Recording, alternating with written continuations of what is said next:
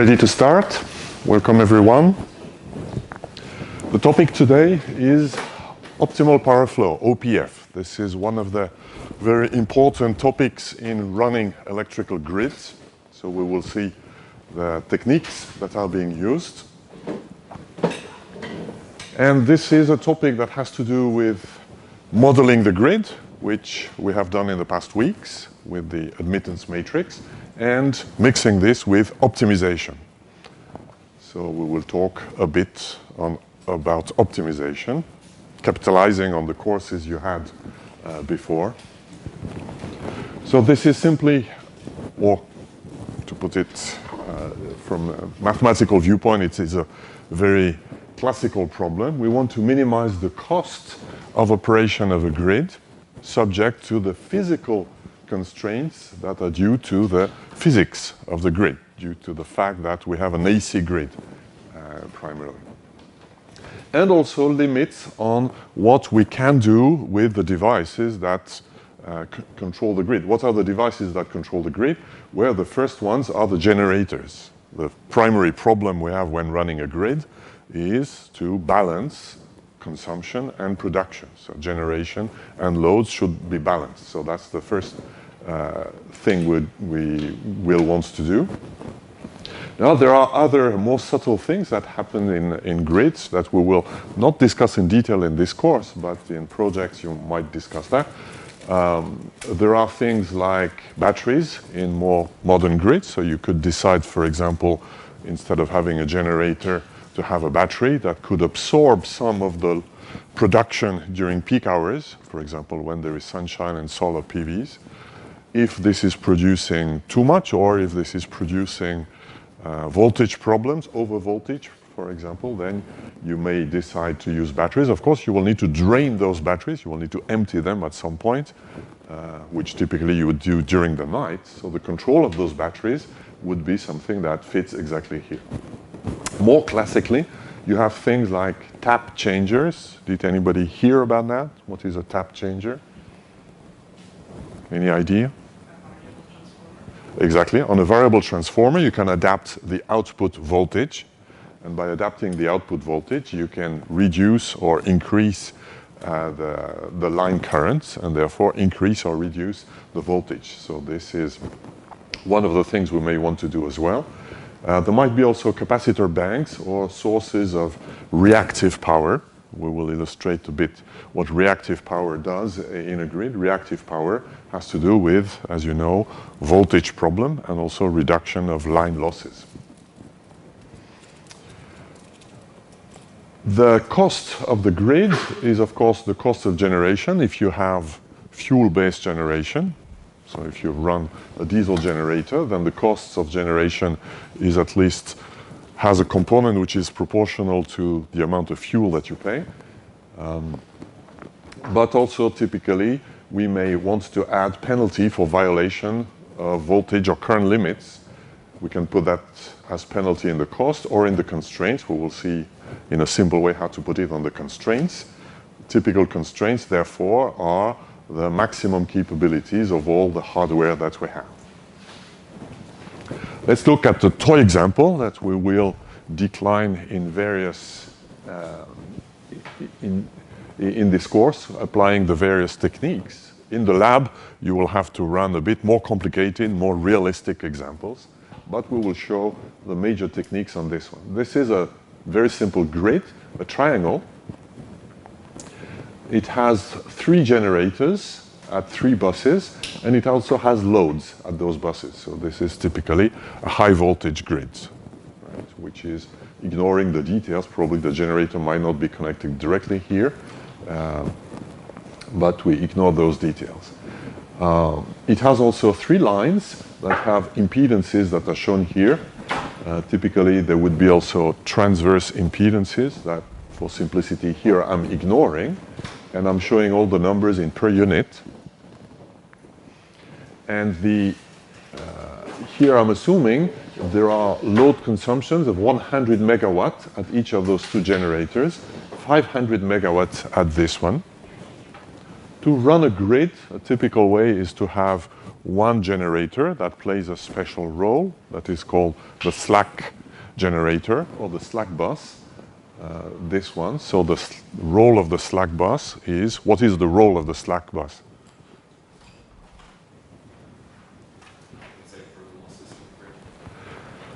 Compensate for losses, it's true, but more than for losses, to compensate for the power mismatch at every point in time. So if you run a grid, you need to adapt constantly in real time to the power mismatch, or in quasi-real time. If I press a button to start a kettle that consumes +1 kilowatt, you need to generate +1 kilowatt. In the OPF formulation that we will see here, we don't account for that. We don't do an OPF in real time whenever somebody is changing the load consumption. We do the OPF to set the operating points of the grid at a time scale of typically 5, 10, 15 minutes. In more modern settings, we may do it over several seconds when we do voltage control in distribution networks, as we will do in the lab. But certainly at the microscopic time scale, which is orders of tens of milliseconds, you have other mechanisms. So those mechanisms is to have the generator control. If it's an inverter-based generator, it will act as a voltage source. So it will keep the voltage constant here. And in order to keep the voltage constant, the controller of the generator is forced to generate as much current as is needed for the operation of the grid. So this one, in this example, I'm assuming is the slack. Which means that when we say here 500 megawatt, it's an estimated average over, for example, a 15-minute period. In reality, it will vary all the time, and this will take care of the variation. So this is my very simple grid. I also have line limits. The line limitations come typically from maximum current. A given cable has a maximum capacity of carrying a certain current. If there is too high current, the line will get hot, the insulators will get damaged, and you will have very large losses.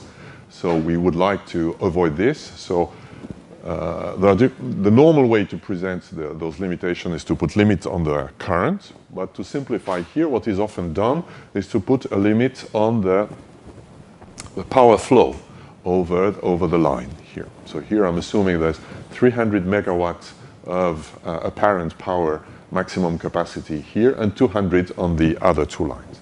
I said megawatts, this is the apparent power, so it has an active and reactive component. So people, very often for that, they would say MVA instead of megawatt, but it's the same. So this is our grid, and assume the only things I want to minimize is the cost of running those three generators. And assume those three generators have cost that is 1 per unit of megawatt hour here at generator 2, 15 here, and 225 here. In other words, generator 2 is cheap, generator 1 is very expensive, and generator 3 is extremely expensive. And since most of the load is here, then we would like to generate at generator 2 as much as possible and carry it through the grid, but the grid is limiting. It has only 200 megawatt here, 300 megawatts, so exactly 500 megawatts of total capacity on those two lines, but there's also a maximum capacity of 200 here. So we need to incorporate all those limits, which can be done, at least mathematically it's easy to formulate. I want to minimize the total cost of operation. Here I'm assuming there is cost only for the active power, which is called G, of those generators here. I'm assuming the generators also produce some reactive power, which in this case is assumed to be for free. And the loads are consuming here, I'm assuming the angle of the load, so the cos phi of the load is fixed, which is of course a simplification, but very often is true, and this angle is typically small. So SI is the complex power injection at node 1. So it is the generated power minus the loads. I call it power injection. which is the classical terminology used. Power injection means we count positively what goes into the grid. So consumption is negative here. So SI, this is the complex power at node I. And you probably recognize here the nodal power injection, the nodal power formulas that can be written using the admittance matrix. If I call Y the complex admittance matrix of this grid, then the injected power at node I is given by the complex voltage phasor at node I multiplied by the sum over J of, so the star here means complex conjugate, Yij Vj here. So those are the admittance matrix equations here. So I have a complex voltage here, which is a variable that will come in my optimization problem. That is the electrical state of the grid. That's one way to represent the electrical state of the grid, because as we know from previous weeks, we can derive all the power flows, the line currents, all quantities of interest from those complex numbers here. V1 equal 1, this comes from which hypothesis? The slack. So this is the slack bus. So that means that's the one that's imposing the voltage in magnitude. So this is a complex number equal to 1. So that means the magnitude is 1. So I take per unit the nominal voltage of the slack bus. And it means also the phase angle is 0. Now the phase angle is just a convention. You always measure an angle, a phase angle, with respect to some reference. So here I'm simply saying I take the 0 reference of phase angle as that of the slack bus here. So this is it's not a magnitude, right? It's the complex number 1 with 0 imaginary part. Here I have the maximum capabilities of the generators. I'm assuming rectangular capabilities, means the active and reactive powers have independent bounds.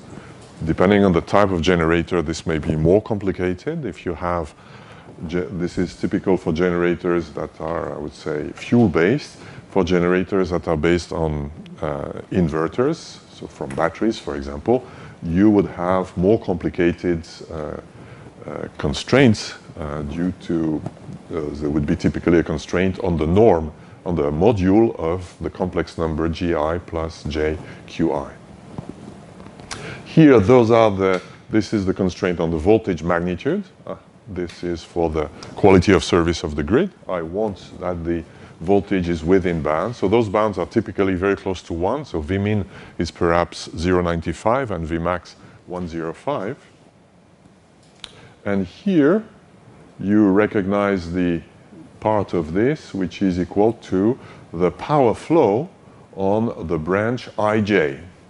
So here I'm saying that on branch Ij, the power flow is given by the power flow limit here. Here I'm writing another constraint. Here I'm computing the line current on this branch. This is ignoring, there are transverse elements. There would be a second term that I'm ignoring here. The line current would be given by this, and I have a constraint on the line current. Very often we have this constraint or that constraint. Having both typically is redundant. This is easier to understand. This is physically the correct thing. Now, if the voltage magnitudes are close to 1, then those two things are very close anyhow. So this is the problem we are formulating. So to solve it, I can ask MATLAB to solve it by asking fmin con. This is a constraint optimization problem. I have a relatively small number of optimization variables. I have G1, G2, G3. All the G's and the V's and the Q's are optimization variables. I did it here, so I simply, by brute force, I asked MATLAB to solve for it. And as a first step, I'm not so much interested on how MATLAB solves it, which is what you can do when your problem size is small. And this is the result. The result is in red here and blue. In red are the state at the buses, and in blue are the flows on the lines. Small case V is the voltage magnitude, and theta is the angle, the phase angle of the voltage. So the complex number of voltage is module 1 and argument theta. Of course, we find 1 and 0 because this is an assumption we put. It's the slack bus.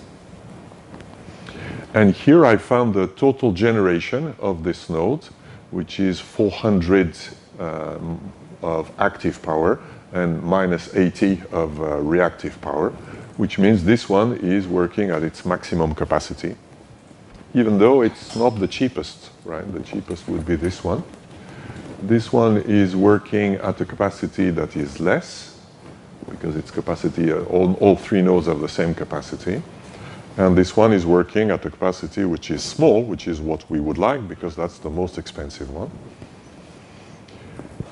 And we see the power flows here. So here there's 235 megawatts of active power flowing on this line, and close to 200 flowing on this line here. And there is some reactive power flowing on each of the lines. Of course, the total module here will be exactly 200, so this line is limiting. This is the bottleneck in our grid, the line from 2 to 3. And we see also the marginal costs. It's a quantity of interest called lambda p. Marginal cost means if I increase the load at this node, at this bud, if I increase by some epsilon, let's say by 1 kilowatt, this is by how much the price would increase here. Now, prices are in franc per megawatt hour, but proportionally, we can think of it as increasing by some epsilon the load consumption here. What would be the cost here? How can I compute this? Well, we will see that if the problem can be formulated as a convex problem, we can use Lagrange multipliers. If it is not usable as with Lagrange multipliers, we can simply redo the optimization problem by adding 1 kilowatt of consumption, computing the new total cost of operation of the entire grid, and seeing what's the delta, how much more. So we see that in this given operation, the cost of electricity at site 3 here is 200 to 226, at least the marginal cost. Here it is 1, and here it is 69. So this is used in some market models to derive the price of electricity. Here we are in a very constrained grid. We are in a grid that is limiting. So the problem is the grid, right? Which is what is happening now in most countries. It's happening in continental Europe. It's happening in the US. It's happening in many places where you have huge variability in the generation. This very cheap generation of 1 megawatt here might be, for example, wind energy produced in a part of the continent where there is not much demand, and this might be consumption in a place that's very far from where the production is. So in cases like this, then you see that the prices depend on the solution of this optimization problem. I solved the same problem, but I changed the line capacities. I multiplied them by 10. So assume in Europe we build new high voltage lines across the continent everywhere. We multiply by 10 the capacities of all the lines, which is highly unrealistic because building one high voltage line has a major impact on the landscape. It's ugly, let's face it. You can put it underground, but that's extremely expensive. This is something very difficult to do. But in MATLAB, it's very easy to do, so I did it. And what do we observe? Well, what are the changes that you observe here?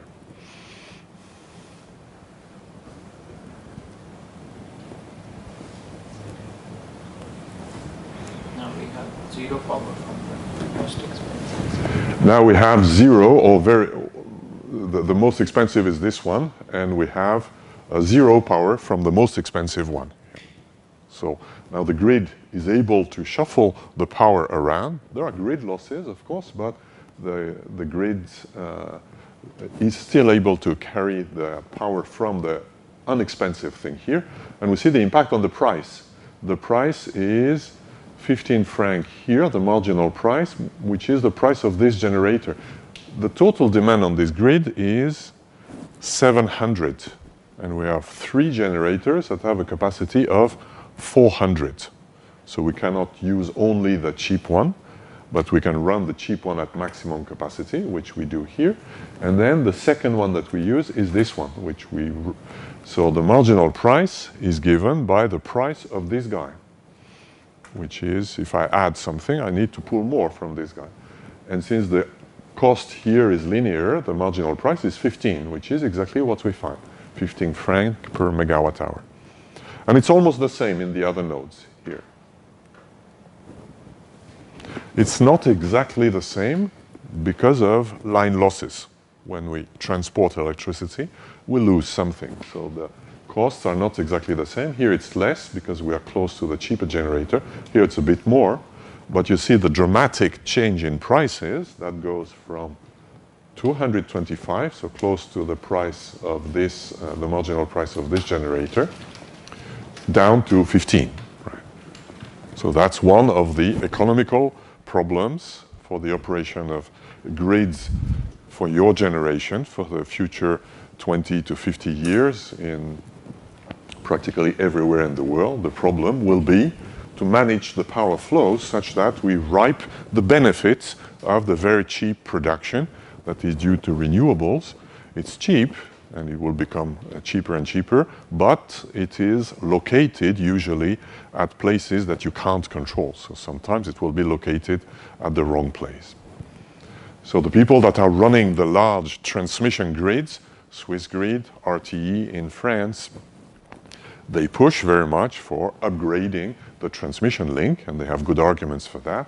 And this is illustrated by this small analysis.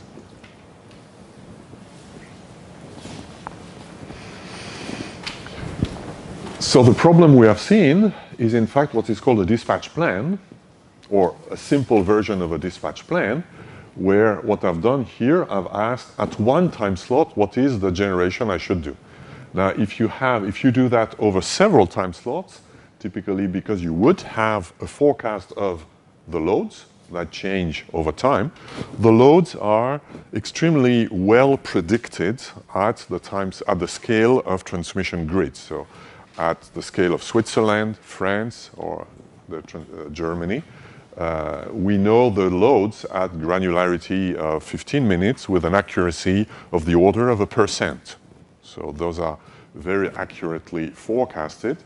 The productions are a bit more difficult to forecast if they are renewable. Wind and solar are a bit more difficult to forecast, but they can be forecasted with an accuracy of between 5 to 20%, depending on the technology and the forecasting technology and where they are located. Some places are easier to forecast than others. So if you do those forecasts, you would do what is called a dispatch plan. Dispatch plan means you redo this optimization, but over a horizon of time. For example, here I'm assuming the time slot is 1 hour, and I want to minimize the operation over the next 24 hours. This is what you do when you participate in the day-ahead market. You want to sell your generation, for example, then you will do this. And the grid operator will also do something similar to check whether the grid will be working correctly. The difference when you do a dispatch plan compared to a single-shot dispatch is that you typically have constraints on how fast you can change the generator set points. Those are called the ramping constraints. So this is the constraint on the derivative, the discrete time derivative of the active or sometimes also reactive power of the generators. For example, if you have a gas turbine that is not working, then it cannot start immediately. So if you decide to start it, there will be a constraint on how fast you can change its production. If the time horizon is 1 hour, of course, those ramping constraints are not very limiting. If you do that for voltage control over time horizon of minute or sub-second, then those constraints become very important. And as we will see in the lab, there might be also startup costs here.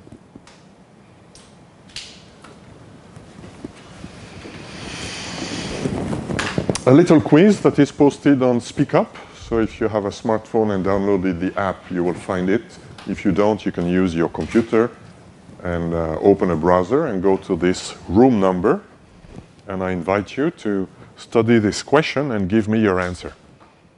And the correct answer is B, which is the majority answer. So the question is, so here I'm showing some branch power flow.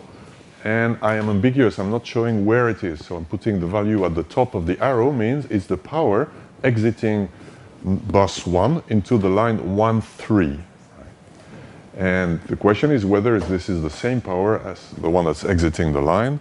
And of course the answer is no. The difference being the power losses.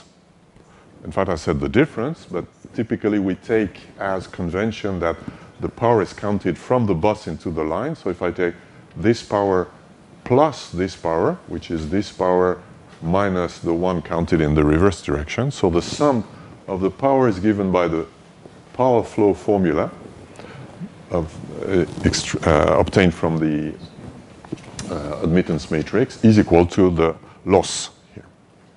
So when I formulate the problem with this quantity, if I remove the module here, this quantity without the modules is the power flow exiting bus I into the line ij. If I do the reverse, so if I flip I and j, so if I vj, yyj, vj minus vi, I will obtain a different number. And the sum of the two is the power loss on the line. And of course, one of the goals of optimal power flow, indirectly here, by reducing the total cost of generation, will lead to also reducing the power losses, because the losses will come at a cost. B is saying simply that G1 minus L1, which is the real part of the total power injected into node bus 1, is equal to the sum, the real part of the sum of the powers that exit the nodes, and this is the power flow balance at a node that you have seen with the admittance matrix. So this is correct. So we have put the landscape. This is how the OPF can be formulated. And in fact, the major difficult part of the OPF is to formulate it. And this is not coming from things we see today, but from we saw the past weeks, how we write the grid equations and the power flow equations in a grid. What we will discuss today and next week is what are the common simple techniques that are used for solving this problem. And it turns out that mathematically it is a bad problem. So this is why it's a module of this course. If it would be a simple problem, it would be simply an application exercise at the end of the previous module. But because it's a bad problem, we need to talk more about it. So first we need to talk about convex optimization. So OPF is an optimization problem. Now the world of optimization is divided according to two criterion. There are easy or good problems and bad problems. The good problems are the ones that are continuous and convex. So continuous means the optimization variables are real or complex numbers, as opposed to discrete, which are integers or binary variables. Discrete problems typically lead to combinatorial problems that tend to have exponential complexity, or the brute force solutions have exponential complexity. And to solve them, then we're in the world of how to solve NP-hard problems. That's one dimension of complexity. We will find some of it in the OPF when we talk about the unit commitments. In the OPF that I presented, I said I have 3 generators and they all work. And the question is continuous, how much should I use of each generator? So I made it a continuous problem. But in some cases, I will have discrete problems, where I have some generators that I may decide to operate or not. If I operate them, I have a startup cost. This is the example I mentioned a minute ago of a gas turbine. A gas turbine that runs needs to be rotating, because you know from your energy conversion course, I guess, that the torque on a rotating system that is not rotating is 0. So you cannot start it while it's not rotating. So that's why we have an electric starter in a car for to start the engine. So those generators must be turning. If they're not turning, then we need to do something. We need to start them. That will have a cost. So there is a discrete part in the optimization problem. If I start them or not, there is a jump. It's not a continuous variable that I can say. I can start it 50% or 0%. I start or I don't. So there is the discrete versus continuous. Discrete typically makes the problem ugly, except from good cases. There are problems that are discrete, like shortest path on a graph, which is a nice problem because there's Dijkstra algorithm. But those are exceptions. Most discrete problems lead to NP, are NP complete usually. Then the other dimension is continuous. So, but even if the problem is continuous, the problem may be easy or difficult depending whether it's convex. Well, this is the state of the art today. Mathematicians have found lots of efficient algorithms to solve a very, very large class of convex problems. Convex problems have very nice solvers. Non-convex problems, even if they are continuous, usually they can be hard to solve exactly. So what is exactly convex? Well, a convex problem is this. At least that's one way to formulate it. The difficulty in this part of optimization is not so much in the content itself, but the fact that the same content can be presented in multiple forms and small details matter. So what I do is I recommend to follow one book and only one. So you should have your own reference for convex optimization and follow it for the rest of your life. Don't deviate from it. Right? I follow Boyd's book, Stephen Boyd and Van der Berg's book, and this is the convention I will use here. So with this convention, a convex problem is about minimizing a convex function over a convex set. Right? You have variants, like you can maximize a concave function over a convex set. This is exactly equivalent. If you take the minus of a convex function, you have a concave function, and minimizing the opposite is the same as maximizing the function. But I will stick to that, always to avoid getting lost here. What is a convex set? Well, a convex set is illustrated here. This is something such that if we go from one point to the next, the segment that lies between the two is entirely in the domain. So this is not convex, right? This croissant-shaped thing is not convex.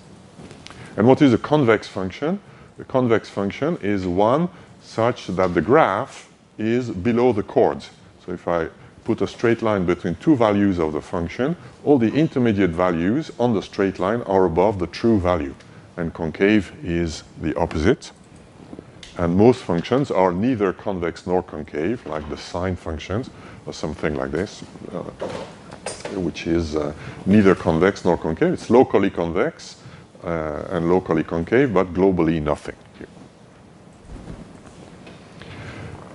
Convexity is a property that is useful in practice.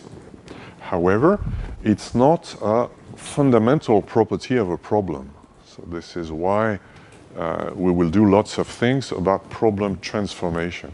What do I mean by fundamental property of a problem? If I have a problem I can describe it with a number of variables. For example, we showed the OPF by showing the complex voltage. If instead of the complex voltage, I give you the magnitude of the voltage and the angle. In other words, if I use a rectangular versus polar coordinate, I have the same problem. I'm just using a one-to-one mapping, bijective mapping from one coordinate system to the other.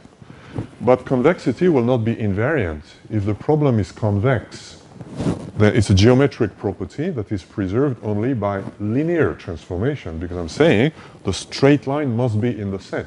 If I change the coordinate systems, what is a straight line will no longer in one coordinate system is not a straight line in the other. So a problem that is convex in rectangular coordinate is very likely not convex in polar coordinates, and vice versa. So convexity is really a property of a specific formulation of a problem. So it's not a fundamental property of the true problem. But we are only in 2017, mathematicians have not yet found what are the fundamental properties of problems that make them easy to solve, optimization problem. The only thing we know today is find a way to formulate it as a convex problem.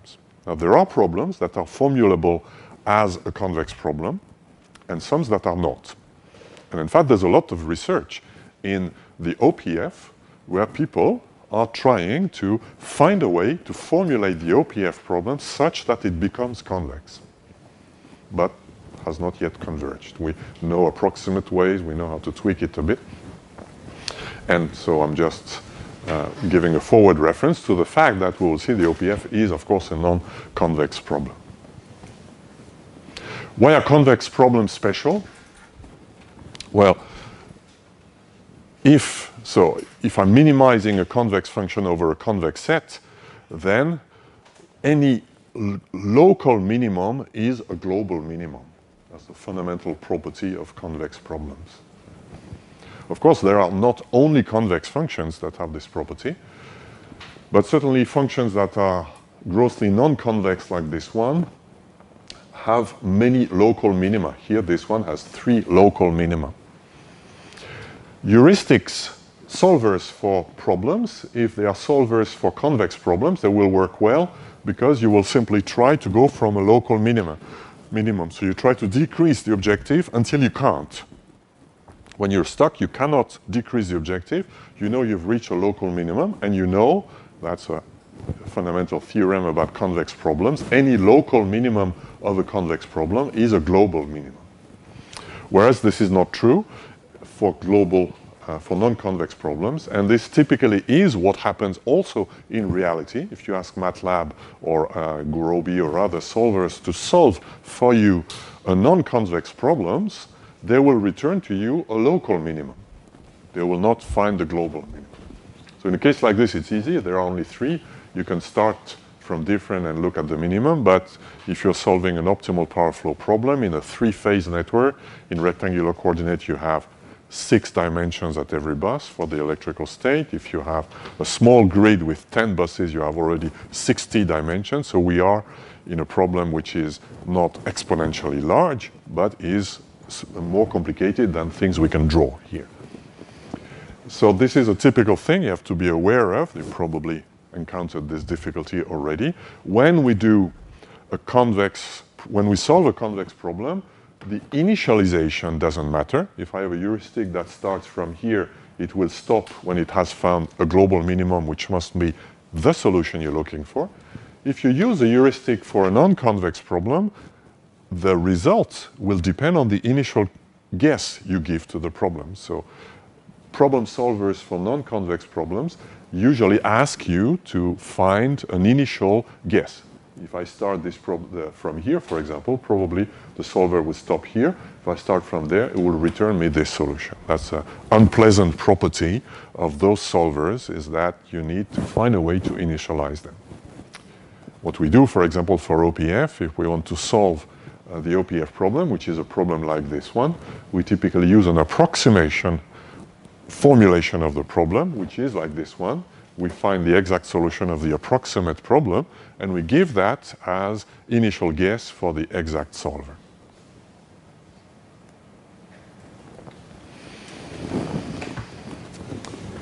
Okay, let's test your preferred reference on definition of convexity.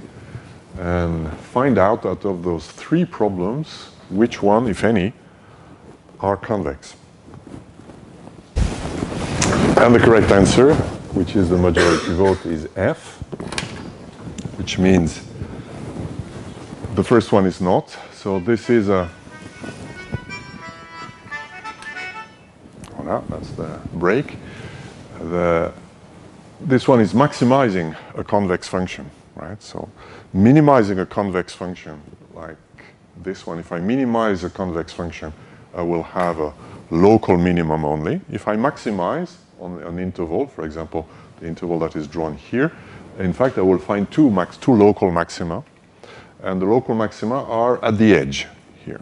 So maximizing convex functions on polytopes, things that are defined by linear inequalities, is doable. In fact, there are methods for doing that, but is not a convex problem, and in the general case still has exponential complexity.